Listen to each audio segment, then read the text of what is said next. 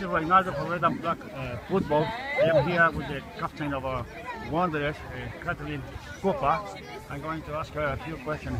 Kathleen, how do you feel now? There's so many kids here that want to learn football skills.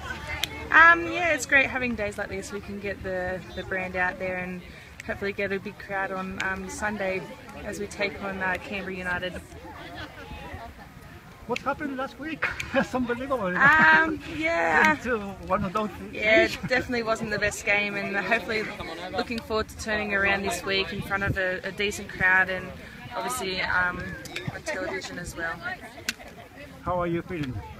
Fit, strong enough? You know, obviously you regained the confidence for the following games? It was a bit tough at the start of the week, yeah, but we're focused on ourselves this week, and like I said, we're hoping to turn it around this week and put on a good performance in front of national television.